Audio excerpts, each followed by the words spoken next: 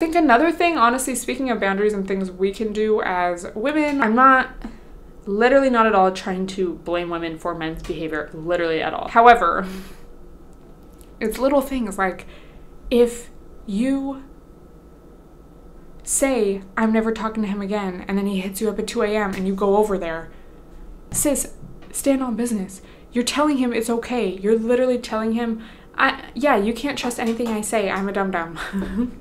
The fact that more women are being celibate, it's like, sorry, get your act together, like, you know?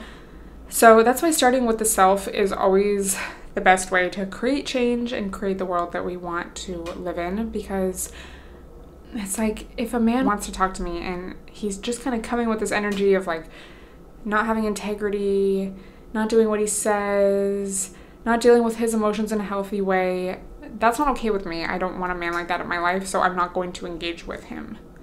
So hopefully he learns.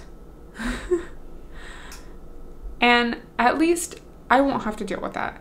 Hopefully the next chick also won't have to deal with that, you know? So it's like, should we care?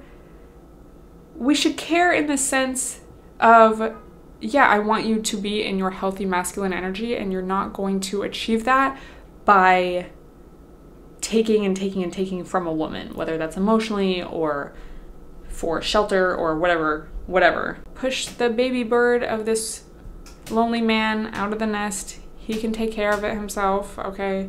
If he wants to sit around and complain, that's fine, but good luck.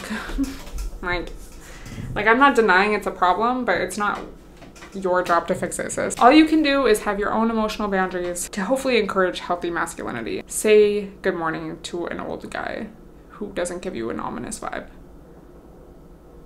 is my advice. I don't know. If you guys have any thoughts, I would love to hear them.